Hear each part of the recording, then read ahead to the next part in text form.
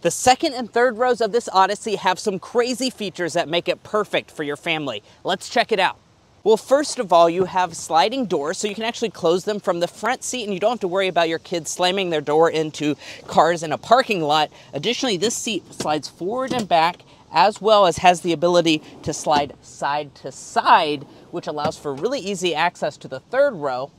And in the third row, we have 38 inches of legroom and headroom. I'm 5'9" and look at how much space I have. I am incredibly comfortable. And that's in addition to 145 cubic feet of maximum cargo capacity in this Odyssey. This thing is built for families. Are you gonna buy this for your family instead of a boring SUV? Comment your thoughts down below.